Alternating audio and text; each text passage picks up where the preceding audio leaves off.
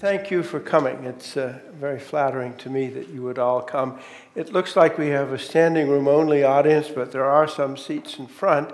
So if anyone wants to move up, please do.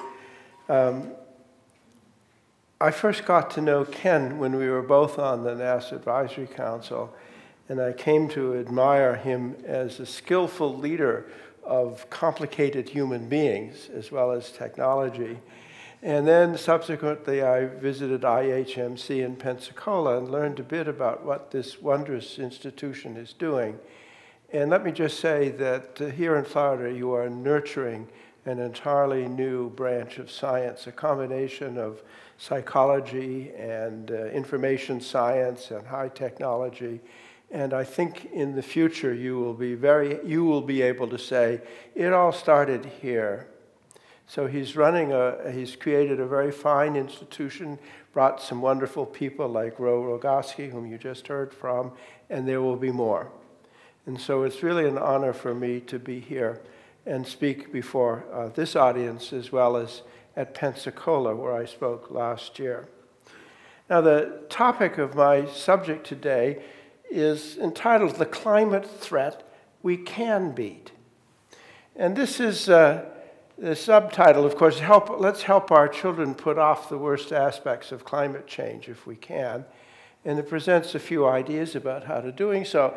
Now, it was an article that by great good luck we published in the American Foreign Policy Journal, Foreign Affairs, in April and May of this year. And it turned out, again by great good luck, timing is everything, that this article summarized the reasoning behind a new international initiative in climate change mitigation that the US is leading, one of the few that has undertaken. And in fact, our article was used in the briefing book that President Obama gave to the G8 conference in May, in which he asked the G8 to join the Climate Change and Clear Air Coalition, which I will explain to you. But first, before I do that, I have to go through a lot of the reasoning that led us to write this paper, but more specifically, the scientific and policy community to be able to recommend to the community this new initiative. And so I'm going to try to see if I can get this to work. The first thing I'm going to do is tell you about climate change in the past. And you all know the term global warming, and you hear the term the global temperature, and you actually wonder what it really means, and what does climate change really mean? How does it affect different people? So about this time last year, my colleagues from the physics department at the University of Berkeley in California decided that they would do what high energy physicists do better than climate scientists, and that is reduce vast quantities of data. So they actually laid their hands on about 1 billion measurements of surface temperatures taken at the surface of the Earth from the year 1800 on, and they just plotted them. And here's the format of the plot. There's a map of the Earth, and where you see color, that's where in the year 1800 that surface temperatures were being measured. And so then they computed from that. They just took all the measurements and showed how they evolved over time. And what they did was show the difference between the mean temperature that each region observed in the periods 1940 to 1960 or 70, and they showed the deviation. If it's above, it's red. If it's below, it's blue. So in the year 1800, the parts of the Earth that we knew about were cooler. And now I'm just going to start this thing, if I can get it to go. There we go. Oops. And so let's see. No, how do we? Let's see. I figured out how to get this thing going. Is it going to go? There we go. Now we're in 1803. And at the bottom, this curve at the bottom is the global average temperature, or at least the average measured from all the measurements. And so we're in 1818 or 19. It's cool, but you could see the temperatures fluctuating up and down. And the regions are different. Each region sees a different thing. And this is, of course, what we know about the climate. It's variable. It changes. So the question is, can you perceive an overall trend? Okay, and as you see, as time is passing, the area over which we knew the temperature is growing. At the bottom, those of you who are close can see the gray surrounding the blue curve at the bottom. And the gray is the error in this measurement. The dispersion, as you can see, it gets better and better. And by around 1900, we knew how to measure temperature well enough that there was very little spread in the global average temperature. This is the temperature that people quote when they talk about 2 degrees, 3 degrees, 3/4, whatever. But this is what it really means underneath it all, as you see this plot working itself out over time. The different regions, sometimes they're warmer, sometimes they're hotter. We're about to come to the Dust Bowl. It's right about in there. The Midwest suddenly got hot for about 5 years. Now in the period 1940 to 70, when the climate was remarkably stable. And soon now we're going to hit the run-up in the last 30 or 40 years in global temperature, which we think is due to the greenhouse effect. But you can see it's highly variable, that different folks would experience different things at different times and places. And so you really need to look at the overall trend to see what's happening. Okay? So there we are at the end. And if you look at the scale at the end, the temperature, this is land surface temperature, has risen about 1 degree centigrade, about 1.8 degrees Fahrenheit relative to the 40s and 50s, and maybe 1.5 degrees or so relative to the pre-industrial period back in the 1800s. So that's the past. That's what's happened already. And let me just say that if they had done the same thing for the oceans, which was very hard to do at that time, not enough measurements, you'd have gotten a smaller number because it takes a long time, as anyone who's boiled an egg, to know that it takes a long time for water to warm up. So let's go on to the talk then. What about the future? As Yogi Berra said, predictions are very hard, especially when they're about the future. And so here are some very crude plots that the Intergovernmental Panel on Climate Change put together, forecasts of temperature going forward throughout this century. And you see a number of envelopes there, the 4 or 5 colored lines in which they postulated various courses for society to pursue. The curve that we're on at the present time is called business as usual. And that's this global temperature, which masks all the variability that you saw in that movie. But at the end of the century, if we continue along this line, we're expected to get about 4 3/4 degrees centigrade warming. What we've seen at the moment, when we include the ocean into the temperature projection, is about 3/4 degree centigrade, about 1 degree Fahrenheit. That's what we've seen thus far. And that was what's underlying that plot. The diplomats have decided that things are going to get dangerous for us if we reach 2 degrees above pre-industrial. So basically 1 1/4 more than what we've got. I'm going to argue that today's greenhouse gases in the atmosphere, much less those that we put in the future, already commit us to 2.4 degrees. So we can't achieve what the diplomat said we should be able to. And so the question then will be, how do we deal with this situation? And it's a practical question, it's not an ideological question. And I'm going to discuss some of the goals for practical action and some of the reasons why there's been practical inaction.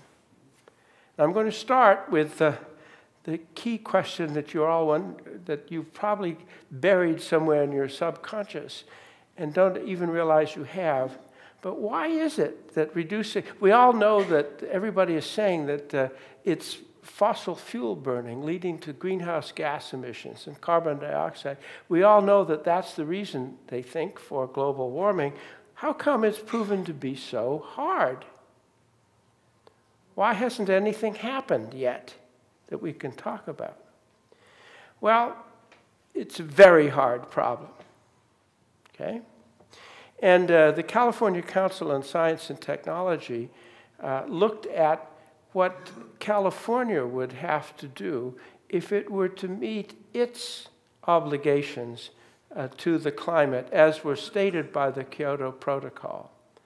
And the Kyoto Treaty said that if you want to stabilize the climate and stop further temperature growth in the year 2100, then you must reduce our CO2 emissions by 80% in the year 2050.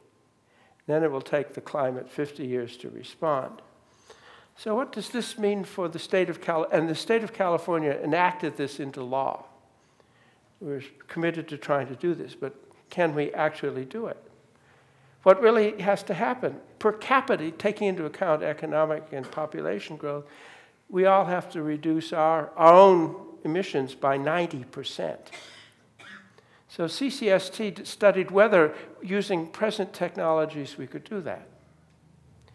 And they asked, even with optimistic assumptions about the deployment of the technologies, they realized that there was no magic bullet, no single technology will work, and you have to use all the energy technologies you have available, and even then you can only do 60% of the job. So what would you have to do with available technologies? For one thing, California would need 30 new nuclear power plants, 1 per year after 2020. We have 6 at the moment, unlikely that we'll have more. New building standards by 2015, every building retrofitted by 2050, and an 80% reduction in, or an improvement in energy efficiency. 58 mile per gallon fuel efficiency. That we probably can make. And use low carbon liquid fuels, biofuels. The most important thing is to transfer as much energy usage to the electrical system and then generate all electricity using renewables. Very hard. It's hard for California, a technologically advanced state in a rich country. It's going to be exceptionally hard when you imagine that the whole world has to do this. So is that really possible? Well, we've had 17 years of negotiations on how to deal with carbon emissions. There's negotiations going on presently in Qatar, and you'll hear the outcome of that. But there's been no way that we found any international agreement amongst 193 countries on how to do this. The negotiations aren't structured for rapid progress because they require consensus. And the countries have different interests, different capabilities, different vulnerabilities, different desires, and they have different enthusiasm. Europe wants to do it, and the US and China, the 2 biggest emitters, are very reluctant to join. So, and it's very much like the global trade negotiations, where you also have 190 current countries negotiating, and every now and then you make some progress on global trade when everybody can agree, but it's fitful, and you can't expect rapid progress. And we aren't any longer, and so the question is, what do we do, and how does the world do it? But suppose, for example, by magic at Qatar, they reach an agreement and say everybody should have carbon limitations, and all the countries sign up. So then they start doing it. So even if we could agree, it's still going to take decades to restructure the global energy system. Let's imagine that we have all the technologies and we have the will.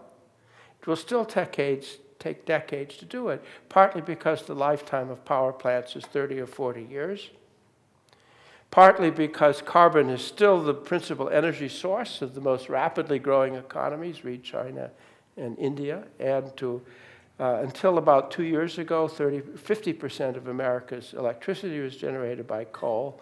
It's the most inefficient way of generating electricity. Even if we had decided to do that, we know that energy decision-making is complex and slow. Just think of all the issues of environmental impact reports and so forth that come up every time somebody wants to build a new energy project.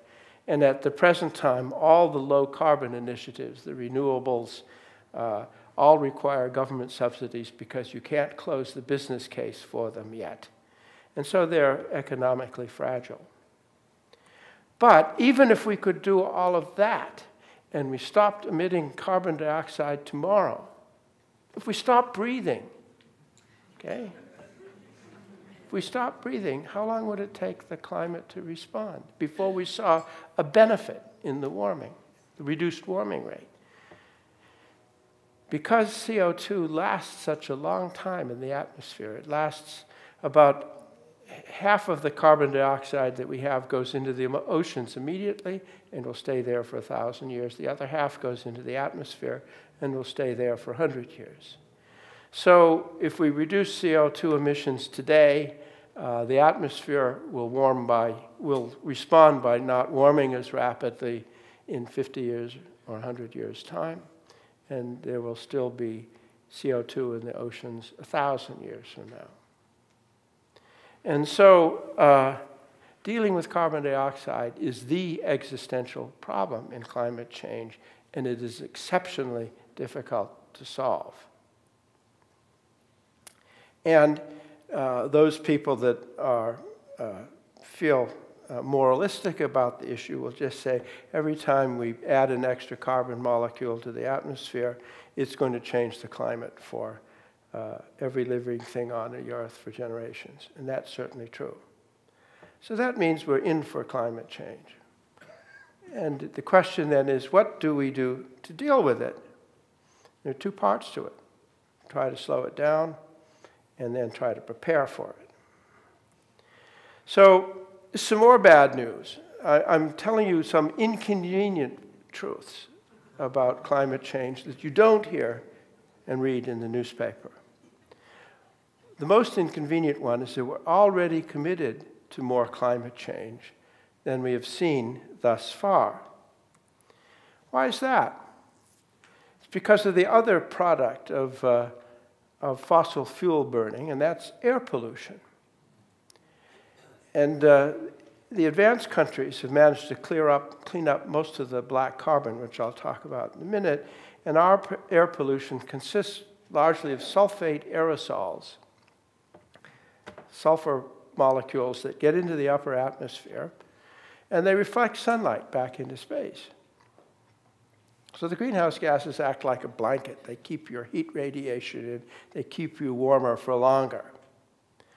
But these guys, sulfates, act like little mirrors that reflect the sunlight back into space, and they are cooling.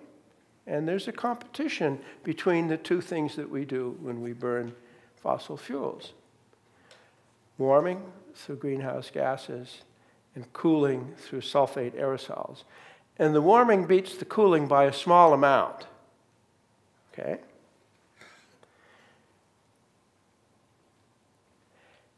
There's another thing that we do when in more less developed economies, and that we used to do in England in the 19th century, and that is create a lot of soot from open coal fires, from 100 million cooking stoves in India,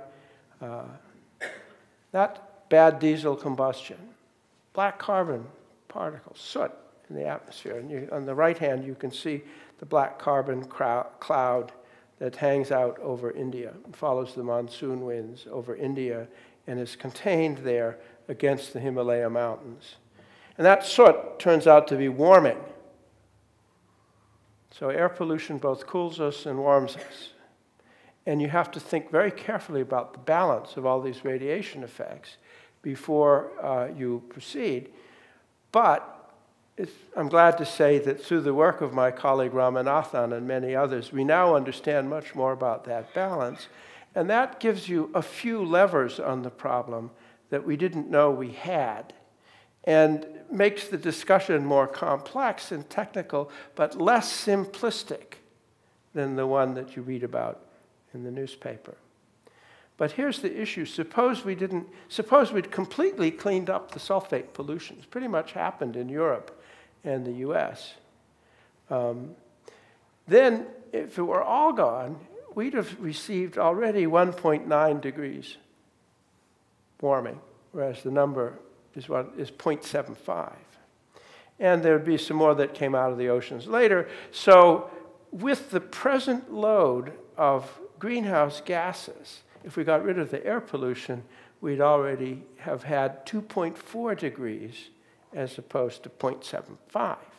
And this doesn't take into account what we might add to the burden of greenhouse gases in the coming years, the carbon and the other pollutants. So that's the bad news. We have a Hobson's choice. The world has a Hobson's choice. China and India are going to have to clean up their vast air pollution problems because of public health and because of its impact on agriculture. But when they do, they're going to expose the rest of us to more warming than we are getting at the present time. Okay?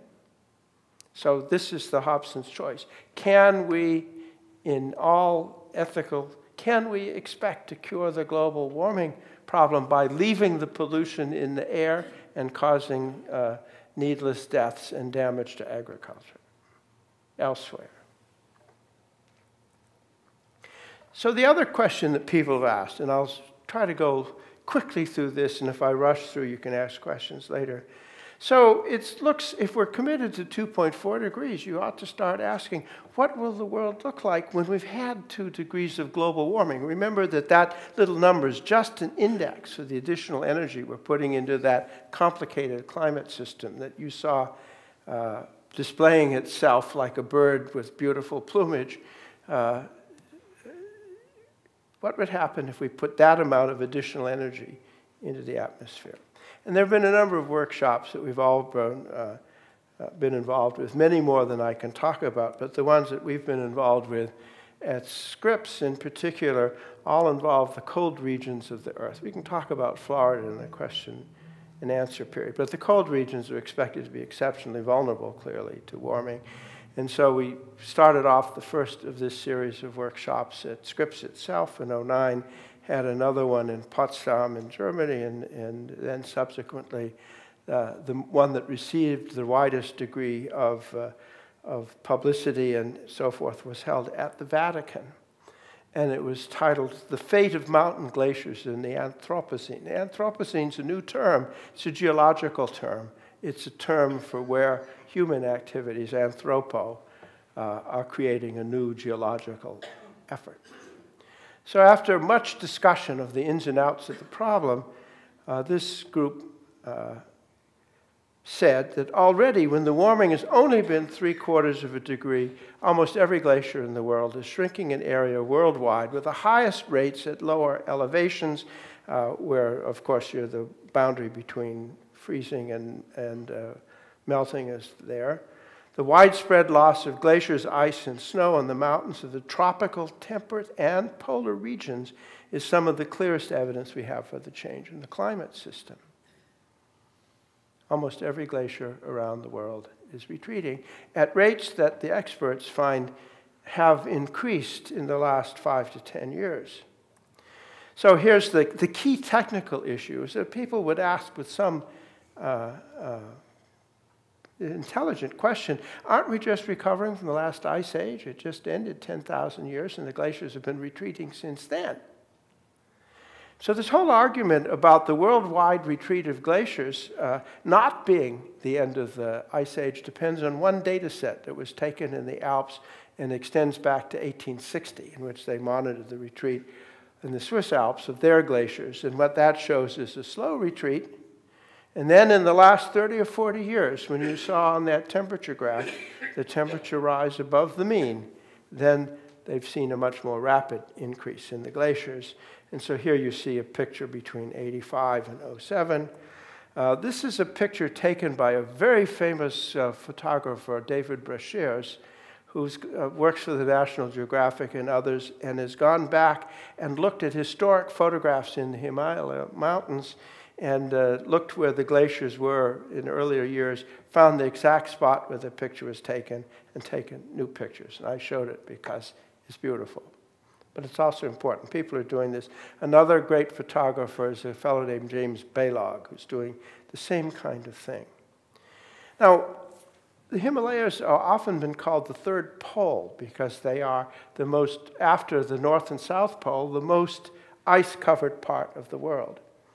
And in addition to the glaciers, of course, the snows are melting. But nobody lives at 20,000 feet altitude. Why should the rest of us be concerned?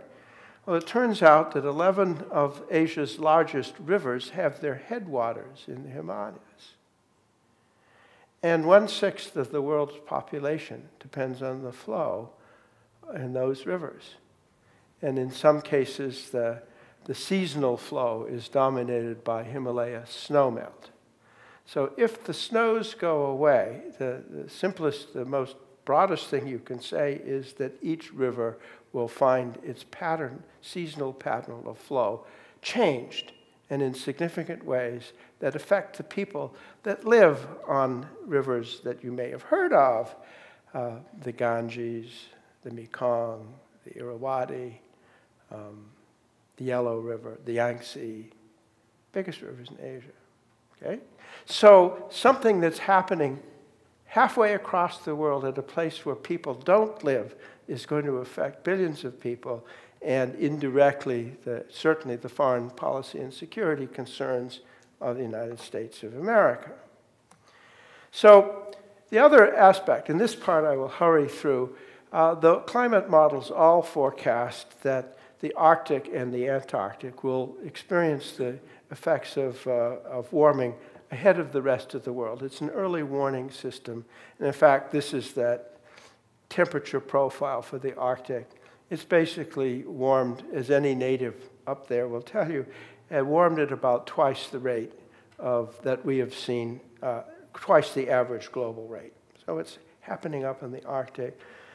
We actually knew about the impacts on the Arctic from about the 1970s, when the US Navy sent submarines underneath the ice. And they were looking for soft spots and thin spots in the ice during the Cold War, because they would put a nuclear submarine below it and then launch missiles directly through the ice. So it wanted to, or prepared to. Thank God they never did. But they measured the thickness of the ice, and the US Navy knew from about 1970 on that the sea ice was thinning at about 10% per decade.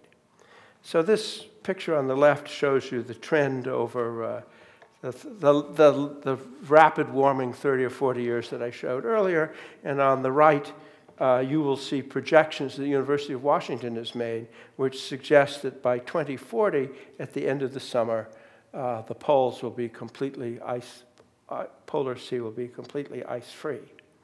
Now, what I want you to look at on this picture is, look, when it's ice-covered, it's white, and the white reflects sunlight back. It's the same effect as the sulfates.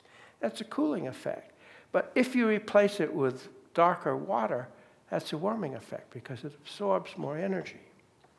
And so there's a possibility of a runaway in here, which I'll discuss in a minute. One of the things that has happened is that the natives in Alaska have noticed that in the past, the sea ice used to come right up to their villages. And during the winter, when there were severe storms, the sea ice shielded them from the storm surges, much as wetlands do off the coast of Louisiana, and that's no longer happening. And this happens to be the iconic little village of Shishmaref in northern Alaska that sticks out into the Bering Sea. Its highest elevation is 7 meters, and they're getting more and more erosion from storm surges, and this little community is planning to move. So here's the case. This slide's a little bit out of order, but whatever you do with the Arctic sea ice, it changes the warming rate. If the sea ice retreats, you'll get a more rapid warming rate in the Arctic. If it suddenly grows, you'll get less. And so it's a factor that amplifies the temperature changes in the Arctic, and that's what they're seeing. Here's another thing that affects. Here's black carbon from ships. About 4% of the CO2 in the world is created by shipping, and they also have these huge trails, as seen from space, of black carbon air pollution. If that stuff gets on the ice in the north, it turns the ice gray or black, and the ice absorbs more, and again, the warming rate goes up. There's permafrost. There's ice underneath the ground, and it's underneath organic material, and there's a concern that as the permafrost melts, it's going to liberate methane, which is a greenhouse gas that's 23 times as potent per molecule as carbon dioxide. Thus far, it hasn't happened. You see methane seeps, but the big issue is that methane is a wonderful fuel for both us, it's called natural gas, and for the microbes who love to metabolize it itself. And so it's not entirely clear whether the methane releases will occur, but it's in great volume, but it's a serious worry, and people are beginning to worry about it. The tundra melt, the melting of the methane, does affect human activities up there because when the ground is frozen, it's solid and you can drive trucks across it. And when it's not, you can't. And the state of Alaska keeps track of the number of days you're allowed to drive big trucks to the North Slope, and that number has gone down consistently over the last 30 years or so. And besides, when the tundra melts, the buildings collapse. So why should we be worried about the ice again? I said why the people in the Himalayas living in those rivers should worry. In fact, the ice in Antarctica and Greenland are going to control the fate of the global sea level. The ice can be monitored. You've heard a lot of alarmist talk about how Antarctica is going to disappear in the next, ice will disappear in the next few decades. That won't happen, but what you are observing is regions of ice melt in which fresh water gets into the ocean. And the volume of that causes a significant raise in sea level, as does the surface melt, the melt of freshwater ice from Greenland. Okay? So, and the people who look at this have noticed that in the last 10 years or so, there is an acceleration. Our perspective on this is not nearly very long as on that temperature plot, because we only have satellite measurements that go back 30 or 40 years. But nonetheless, we're seeing an increase over the last decade or so. For example, just this year, here's a satellite picture that was taken 1 week apart. And the satellite measures, it's infrared measurement, but it measures where there's liquid water. Okay? And so on the left, you'll see a plot of where there was snow, and red where the surface layers of the ice had been wet, which means that the temperature was above freezing. And a week later, all of Greenland was above freezing. Everything. Okay? Now, the Greenland ice is not going to melt right away. Okay? It's not going to happen in our children's lifetime. But if it should go, then that would lead to a 7-meter rise in sea level. Okay? So what have we observed thus far? The sea level changes for basically 2 reasons. You heat the water and it expands, and you add fresh water, you add more water, and the sea level goes up. So the top plot shows the measurements from the early part of the century of the sea level as taken from measurements in the water itself, and then towards the end where the plot turns red, that's the satellite era. And on the bottom, you see the distribution of sea level rise measured over the last 20 years via the satellites. And there are 2 things to say. The sea level rise rate is obviously accelerating. It's now 3 millimeters a year. Secondly, it's non-uniform. Just like the warming pictures that you saw, it's going to affect different regions and different people according to this map that you can see over 20 years. The local relative sea level rise depends on a lot of other things besides the global number. Now, part of the problem had been that the UN panel couldn't, in 2007, couldn't figure out what the contribution of fresh water, Greenland ice melt and so forth, would be to the sea level rise. So they limited themselves to the temperature forecasts that were contained in that first diagram that I showed you, those rough forecasts. And they said, well, by the end of 2100 or so, we should get maybe 30 centimeters or 60 centimeters. But since that time, the measurements and the concern about the unexpectedly rapid ice melt now suggest that the sea level rise will be much larger than that. And California, for example, and the United Kingdom now assume 140 or 180 centimeters for planning purposes. 2 meters, that's 6 feet. That's as much sea level rise as I am, okay? Now, you might think that's, well, so what does that really mean? Well, what does a 2-meter sea level rise world look like? And here are maps of both New York and Louisiana. I've seen similar maps for the state of Florida. And you can see that this isn't, in fact, this is just where the elevation of the city above sea level is now less than 2 meters. So you can see that the Battery in the southern parts of Manhattan will go. You can see most of the dock area will go. In Louisiana, it's different, but you'll see all the red parts there are certainly below 2 meters.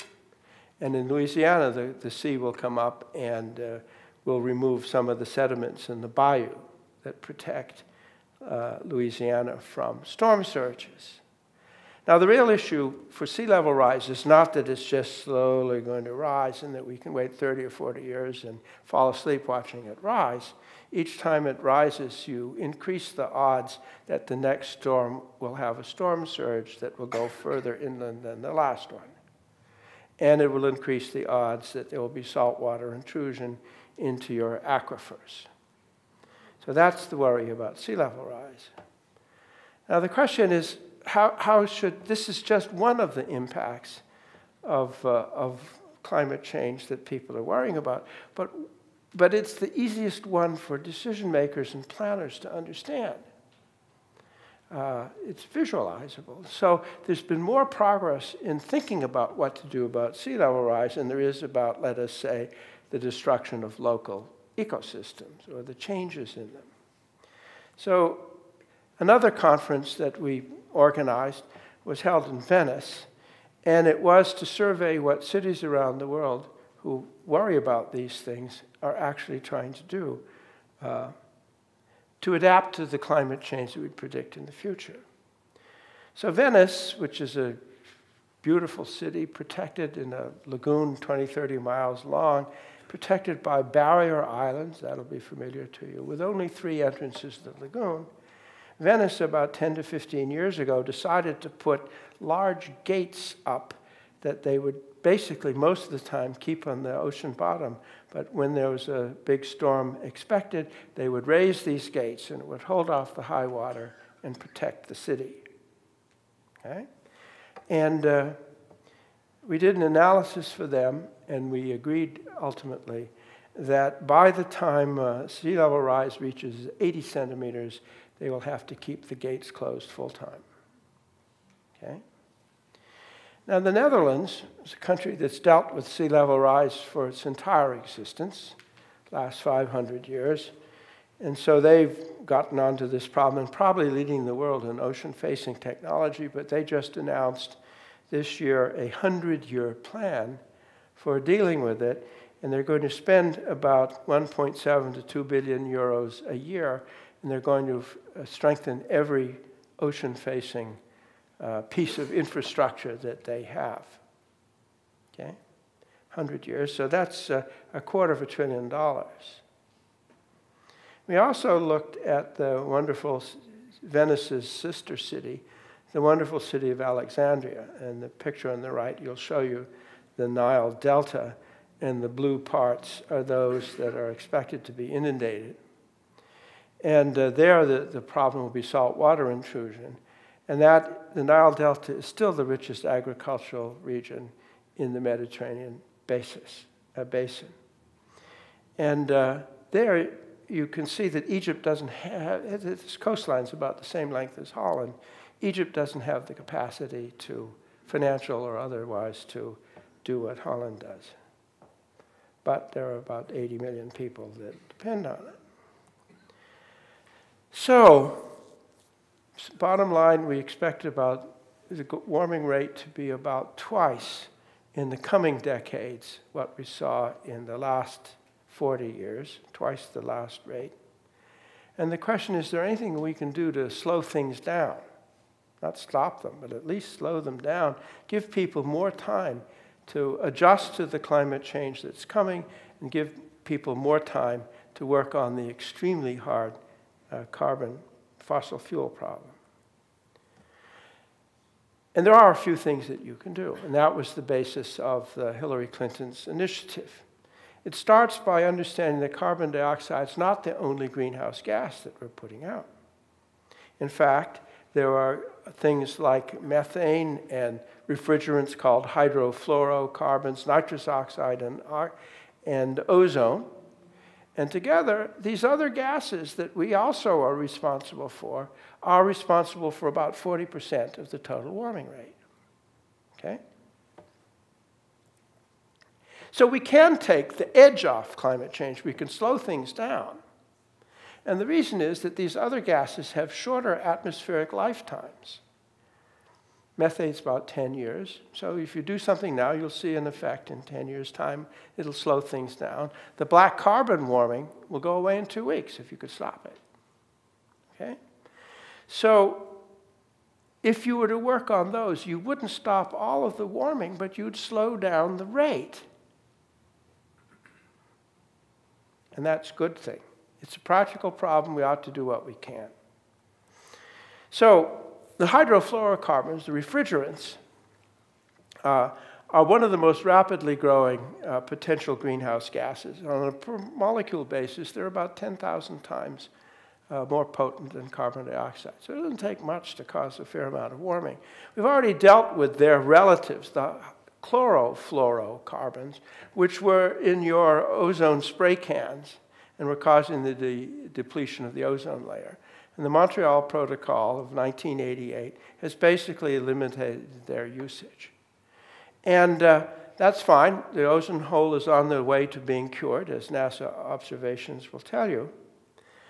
But what we didn't realize at the time was that the CFCs were greenhouse gases just like their replacement, the HFCs. And the CFCs, if we'd left them in the atmosphere, we'd have already gotten a few fractions of a degree more warming than we currently have.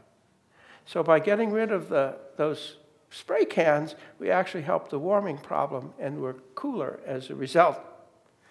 And we can deal with the HFCs, which were their replacement, in the same way by extending the Montreal Protocol. That's something that can be done. And it would reduce warming, and we know that we can do it because we've done it once already, even though nobody knew that we were doing it. So methane, that's a biggie. It's natural gas. There are natural sources for it, and there are human sources. And methane is basically created by biology, organisms that like to live in depleted oxygen atmospheres with plenty of nutrients. So they grow and they produce methane. And so they landfills. Rice paddies are a big source of methane, and beef cattle. It's the stomach of a cow is warm, it's nutritive, and there's not much oxygen. And it also comes from industrial sources. And the best thing to do with methane, 23 times as potent, is use it as a fuel, use it as natural gas. But if you let it, if it leaks from your power plant into the atmosphere, it's going to cause 23 times more warming than if you burn it. And much of the U.S.'s improved position in greenhouse gas emissions in the last 3 or 4 years has been due to the transition from coal burning to natural gas in some of our electrical power plants. So that's. And then finally, the other remark is that the people who manage these other short-lived climate pollutants, they already know how to do it, actually. There are air pollution control agencies, and every country has one now. And so you can do this by managing air pollution. And the countries that do it will have a double benefit because they will cure their health and agricultural problems. At the same time, they're helping us by reducing the warming rate. Okay? So, and here's a little graph that was published in The Economist magazine. It was done a while back by, at the end of last year, by Drew Shindell and our colleagues at NASA. And they just did a bunch of computations for the warming rate between now and 2070. And the straight blue line is business as usual. And if we continue on at 2070, we'll have gone 2.7 degrees. Okay? If, for example, we were to reduce carbon dioxide at the maximum rate that everybody thinks is possible, which is the California rate and the UK rate, the theoretical rate, then you get the bottom line. But by reducing methane, you come down, methane and black carbon, you come down with a better outcome. And remember how big 3/4 of a degree is and what it did already in the Arctic. So saving a 1/2 degree or 3/4 of a degree is a major achievement. And it makes the problem, gives us more time to deal with the problem, but doesn't completely solve it, if in fact there's going to be a solution. So at the end of the day then, what we've got is a new incentive for international discussions on this, because reducing these short-lived climate pollutants is a win for Asia, public health, and it's a win for the world. And so this is just a picture of the same atmospheric brown cloud, and then some of the rivers that depend in Asia on the melting snows. This, therefore, was the reason then that Hillary Clinton on February 16th announced in one of the few international initiatives the United States has taken in the climate arena, and that is to create an international coalition of advanced and developing countries that will work together using air pollution control mechanisms to both clean the air and reduce the global warming rate. And over the years since then, a whole bunch of countries have signed up, and they're listed at the bottom.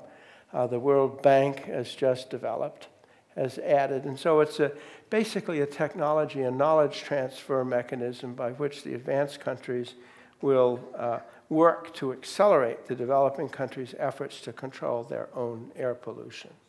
Okay? The bottom line, this coalition does not yet include India and China, and may not. That will depend on international diplomacy that's going on at this point. But it obviously is a constructive step, and it is something that we can do now to improve the life for our children 40 years from now, and get a handle on the problem and prove to people that you consider it seriously, that it's a serious enough problem that we should take action now. Whatever we can do that seems feasible, we should be doing, and that's part of its credibility. So, in summary then, if you listen to all of this and you ask yourself, well, how am I going to help our children avoid the worst aspects of climate change that's coming? And what have we said? The world ought to agree on climate strategies. It's got to deploy clean energy technologies global. It should manage all the greenhouse gases and air pollution together. It should replenish the world's tropical forests. And I didn't talk about that, but there's a significant progress that's occurring already. We need new technologies. California's analysis showed we can't do it with existing technologies. And finally, we have to prepare for the changes that are coming. So, thank you.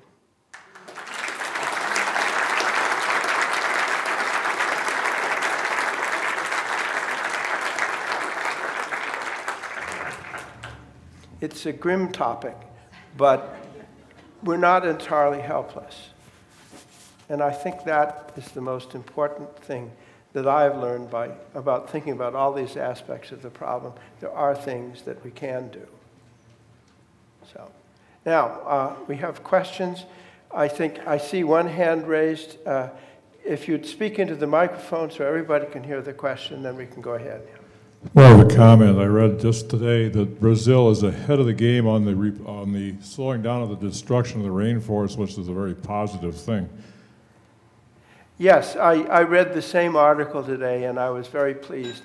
And I have to tell you that NASA played a significant, on my watch, played a significant role in that, because we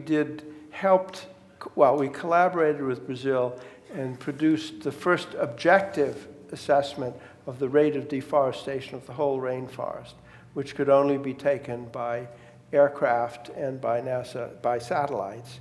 And at that time, in the mid-'80s and '90s, NASA took the lead, but now Brazil does a first-class job of monitoring its own rainforests. And clearly, they've made progress. And the other countries that are doing it are Peru, and Norway is leading a big consortium on managing the forests. Okay, now I have one question here and then one way in the back. And so, but you need a microphone. And it'll take a moment. Okay, we'll go in the back first and then you can bring it. Yeah, okay, great. Okay, hi. I just wondered, the melting of the glaciers, I'm assuming that's fresh water, and what is the impact of that going into the oceans and the salinity of the oceans and the wildlife in the oceans? Well, the glaciers, well, two things. When there's an accelerated melt rate of the glaciers, for the first few years, you see an increase in water flow and in the rivers. And the decision makers think, oh, that's great, we've got plenty of water. And then the glaciers go away, and then you don't have so much. All of the water eventually gets into the oceans or into the climate system through evaporation. And so the glaciers do have a measurable impact on the sea level rise. It's a number that scientists try to compute. It's not the critical issue. The glaciers are an indicator because it's occurring worldwide. NASA did a study of tropical glaciers at the high mountains in the tropics, and they found every mountain, every glacier was retreating worldwide. It's most important as an indicator, a canary in the mine, that shows that these effects are occurring worldwide and without too many exceptions. We had one here, and then I've got one there and then one here. I'm going to try to have good geographical coverage here, but I'm afraid it's going to be like that plot. It'll go up and down and so forth. Please go ahead. As we travel through the West, we see a lot of clean energy wind farms with the farms underneath them. We don't see it on the east side of the United States. What's the problem? You don't, well. The wind turbines. Yeah. If you go through, there's a wind alley in the United States from the Great Plains, right? And the Great Plains have a long fetch, and the winds have an opportunity to develop. So this is why, for example, Texas, which is one of our biggest fossil fuel states, is also one of our biggest wind energy producers, because the wind is there. And so Texas now is an energy state. Think of it, energy is energy. That's the important thing, not whether it's CO2, carbon, not whether it's fossil fuels or what. Energy is energy. And so I think that they have a great wind resource, and in the East, they don't. Eventually, and the other aspect of things is that in order to deal with wind energy and solar energy, it varies. It's intermittent. It goes up and it goes down. And the electric companies have to keep the voltage just about the same, or every machine we've got breaks down. So the question of how to deal with a highly variable source is very hard to deal with.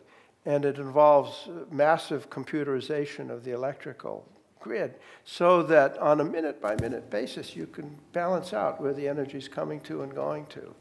And we don't have that kind of power network, but Texas has gone a significant way to create one within its own borders. So I said, was it over here? I think the lady in blue, please. What is the effect of fracking that's going on in Pennsylvania and New York and so forth as far as methane is concerned? What is the effect of fracking? The biggest worry, I think, is that you're injecting water into hydrocarbon-rich regions and trying to break up the hydrocarbon particles into something you can use. And the danger is that some of this polluted water will get into aquifers. I think that's the big danger. But the main effect is that methane is highly advantageous to use, but it won't be if we allow it to escape into the atmosphere. So the main thing to do is to be exceptionally rigorous on controlling. It's to everybody's benefit not to waste it into the atmosphere, let's put it that way. So the biggest effort there is to control methane release. Time for 2 more quick questions. Yeah, okay. Who else do we have? Okay, right. And then I owe you, and that's it, okay? Because you had your hand up first, and I forgot. Dr. Kennel, regarding this agreement that's being reached and all these, what is the science that's going to drive what people do to change it? You know, the diplomats make one kind of thing, but what's the science underneath it, and how is the scientific community going to be involved in this movement towards saving the Earth?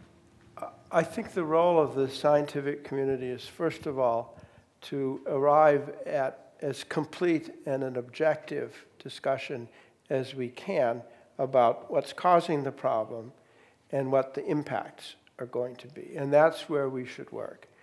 The choices, and to provide options about what to do. And that this talk is backed up by science. And here we provided a few options. You know, you can control the hydrofluorocarbons. You can look after methane. You can work on your air pollution and your black carbon, and you will make a difference. And it's for us to say that and even to advocate that people do it, but it's not for us to say what this particular government or region ought to do. That's a political decision that has to balance out many other concerns. And at the end of the day, science has been there pretty much all along. But I do think that the solution of the problem is not going to be found by science. Well, it'll be proposed by scientists, but it will not be carried out by scientists. I think we have a role to play, but as things develop, I think we'll be seen as having a smaller and smaller influence on the overall issue, and that the issues will be about social acceptance of new ways of doing things, legislation, regulations, and there, I think the science will do what it does, but not the big issues are going to be beyond climate science.